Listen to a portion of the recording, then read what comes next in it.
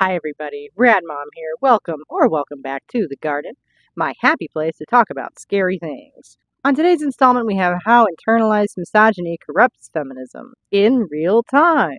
Rebecca Watson just put out this video this morning with this title, "Transphobes are coming for us all." And I just couldn't help myself but watch that. Obviously. You got me, Becca. You got me. I find her extremely annoying, and if anybody is a liberal grifter, it's this lady, right? The skept chick. Oi. But I digress. She's absolutely dead set on this whole trans narrative, despite supposedly being a skeptic, which to my mind makes her pretty much a hypocrite right up front. Unfortunately, that doesn't make her wrong all the time, and I think she might actually be onto something here. Rebecca's going to demonstrate for us why exactly it is I don't bandwagon stuff. Exactly why I don't jump on every hot news story with my hot take. Algerian boxer Iman Khalif beat the ever-loving snot out of her opponent, Angela Carini of Italy, in the second round of the Olympics of their particular weight class. Rowling, along with other internet doctors like Logan Paul and Donald Trump. That's some cute forced teaming there, Becca. I'm sorry. J.K. Rowling's in the same category as Logan Paul and Donald Trump. Do those two even belong in the same category? That's painting with an awfully broad brush. Decided Khalif is actually a trans woman, meaning they think she must have been assigned male at birth. Let's be clear, that is absolutely 100% not true. Khalif was assigned female at birth. She was raised as a girl, for which there are many photos, as well as her own father's testimony. She is a woman today. Whoops. Yeah. Y'all got this one wrong. And accordingly, female is the designation on her passport, which is what the Olympics uses to determine gender. But I get it. When you've been primed to see men and women's sports, you'll be more prone to looking for them. At this point, it's fairly standard, right? And not for nothing, but in Algeria, it is illegal to be openly lesbian, gay, or transgender. There is no gender-affirming care. There are no surgeries. There is no changing your listed sex on government documents. LGBTQ people not only have no rights there, but are actively hated. So to me, that is pretty conclusive. But the fear that threats to women's rights in spaces is generated is short-circuiting our rational minds and allowing our unconscious biases to run the day. That tells us two things. First, if Khalif was a trans woman, we would definitely know it. And second, J.K. Rowling and her army of TERFs have put this woman's life at risk. And why? Not because of her chromosomes, which we don't know, not because of her hormone balance, ditto, not because she tried to groom a minor or molest someone in a public restroom or whatever else transphobes pretend to care about. Yeah, you just love this gotcha, don't you? You love this one time. I think it's so fascinating because wouldn't you know it, our unconscious biases involve a lot of misogyny. We all need to grapple with our ideas of what women are supposed to look like and how they are shaped by culture and media. This would probably be internalized misogyny 101, right? Simply, they're targeting her simply because she was too good at her sport. Because when her opponent dropped her hands, Khalif punched her in the face, like she was taught. So yeah, this snap to judgment is not great. But I get it. Nobody would have been so worried about men and women's boxing if there hadn't already been a man in women's boxing. And many of these same women protested that. But nobody cared then. The confusion was allowed to continue. The fear of the erosion of women's cultural status allowed to grow. How were these women supposed to know anyone would care this time? Only reason anybody cares this time is because they're wrong. It's an opportunity to shit on feminists, which is just one of our favorite cultural pastimes. It's an opportunity to shit on anyone who has spoken out against this AstroTurf civil rights movement for a group of people who are figments of their own imaginations. Last year, the International Boxing Association tested just 4 out of hundreds of athletes competing for them and ended up banning 2 of them from their championship. Khalif and Lin Yutin of Taiwan. They did not explain why they banned those two women. Not only has the IBC been confusing and opaque on this particular issue, but they've been horrible for many years now. Many people suspect them of just being another arm of the Kremlin. Which is super icky and questionable, but I love how we're sourcing from Wikipedia again. Guys, I thought we all agreed a long time ago not to rely on Wikipedia for stuff. Which is why the Olympics permanently banned them last year. They are the first professional sports organization to earn that particular distinction. Which, again, is pretty conclusive for me, personally. At least in this particular case. This one's not a man, you guys. This one's not. There have been men in women's boxing. There are men in women's sports. And the only reason that this one is getting the level of attention that it is because the feminists just happen to be wrong this time. She is a cis woman who is being attacked for being too good at her job.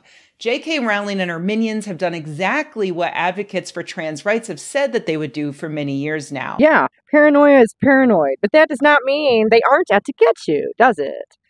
Many women have been put on high alert by the threats to our rights and personal safety, not to mention identity, posed by the trans movement. To say that scared people behave irrationally and therefore what they fear does not exist is some grade A victim blaming there, Becca. They have weaponized their transphobia and used it against all women. This is the final and inevitable result of transphobia, the policing of all women's appearance, of all women's behavior, of all women's success. I know that in the past I've focused on the bad science transphobes use, like in my most recent video about the Cass report, but the fact of the matter is that this is not a scientific discussion. Thank you for admitting that. It's not a scientific discussion, is it? Because there's no way to scientifically prove that anybody is in the wrong body. I'm pretty sure that's materially impossible. This is a cultural discussion. This is a political discussion. And the people who insist that anybody is in the wrong body seem to have this tunnel vision, this religious level of conviction on this thing that relies on the stereotypes which you so claim to decry. They have started with their conclusion that trans people are immoral monsters. No, I think they're terrifically confused human beings. You have started with the idea that trans people are valid and refuse to acknowledge the fact that being in the wrong body is physically, materially impossible. They then backtrack from there until they reach a point where cis women like J.K. Rowling, presumably feminists who in any other case might argue that women should be free from traditional gender roles in order to be whoever they want to be, are attacking other cis women for being too masculine, for stepping outside of those traditional gender roles. This is what I'm talking about. This is your internalized misogyny showing because you're rushing to judgment because everybody is on a high alert right now. Yes, I relate to all of this as a woman who has veered far outside of acceptable gender norms, who knows that she would eventually be put up against the wall in turf Gilead. Yeah, right, because the people willing to go to bat for women's rights are the fascists. The idea that trans exclusionary radical feminists would be the ones to institute a theocratical, patriarchal, forced birth regime is so ridiculous. I thought all radical feminists hated men.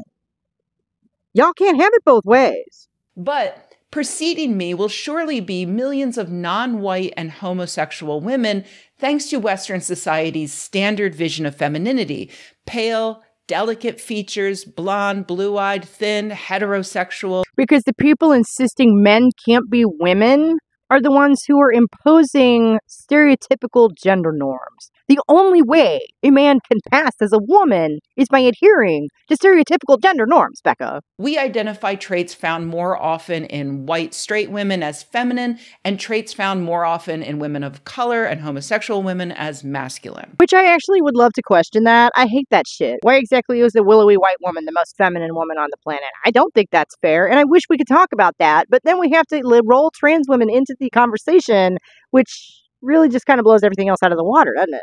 I strongly feel not only that I should focus on the science, but that we in general should protect trans lives regardless of any benefit that it may have for me, a cis woman. We should just protect human lives regardless of any benefit it has for any of the rest of us. Look at her virtue signal here. Look at her just flashing her giant virtue signal here. Rebecca, it's so disgusting. But I know that unfortunately there are too many people out there who simply will not care about an issue unless it affects them directly or affects someone that they care about. The erosion of sex-based rights amounts to the erosion of boundaries in society, which is a disservice to women everywhere. So know this. Witch hunts don't just kill witches. Oh, why do y'all always have to come back to this metaphor? I mean, they don't kill any witches. Witches don't exist. You take my point, a witch hunt is a witch hunt because it finds witches wherever it looks. Paranoia is gonna be paranoid, but women have reason to be frightened. And the only thing I can think is that you're willfully ignoring all this shit because it's making you a lot of money. Because of transphobes, cis women are going to be harassed, arrested, killed by their authoritarian governments for being too masculine. This is amazing to suggest that feminists on Twitter set the agenda for anything. What amazing fear-mongering this is. Which ironically is exactly what you're accusing transphobes of. Female athletes and other professionals are going to be pushed out of their sports, their jobs, their hobbies just for being too good at them. And the only reason that this level of scrutiny is being levied at anyone is because somebody decided it'd be a good idea to let men into women's sports in the first place. Little girls are going to have their genitals checked by security guards before they can enter the bathroom just because they cut their hair short. Based on what the fuck are you saying that? Really, like how much are you getting paid to manufacture this disgusting fear-mongering, Rebecca? Women everywhere will go through life knowing that if they do not conform to society's expectations of them as women, they will not be safe. And that is unacceptable. This is our present rape culture world that we all were having a conversation about before everybody got caught up in trans rights, or before trans rights took over everything else, before feminism became for trans women too. So now all of a sudden we're not talking about the fact that even if you do adhere to societal beauty standards and whatever, you're still not safe as a woman in the world. We're not talking about that anymore. Just because some people's unconscious biases are showing through because they're terrified does not mean anyone is in the wrong body somehow. Way too many people have been hypnotized and captured by this idea that some women are actually men, or vice versa. It's very distracting from the whole materialist argument of how do we navigate this world together. So if you made it this far, please do subscribe to the channel so that we can all work together to bring feminism back into the real world, because as you can see, we desperately need it. Come back at the top of the hour for the live stream where we always keep it lively, and next Monday at 11 for a new video, and I will see you guys then. Okay, thanks. Bye.